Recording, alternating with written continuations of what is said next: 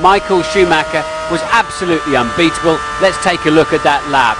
The Ferrari is supremely fast in a straight line, 208 miles an hour as he hits the brake pedal hard to get the speed down for one, and immediately turn two.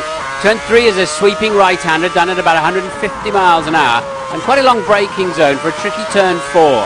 Once again, five then, easy full throttle right-hander. Six, a lot of understeer on the way in the front of the car, slide, slide, slide. Then it hooks up and he can get on with it. Seven, onto the back straight, it's a very important corner. Just lean on that curb to arrest the slide. Diagonal on the straight to be on the right-hand side at the end, about 180 miles an hour, and you've really got to pick the right point to turn in. Lots of traction control. Then Michael is very fast through turns 9 and 10, just sweeping the wheel side to side like a hot knife through butter. Turn 11 is critical. You've really got to take good exit speed, because the driver will do nothing more now for the rest of the lap than just guide the nose of the car up through turn 12 and onto the 9-degree banking, and then just sit there and wait. This is 6th gear so far.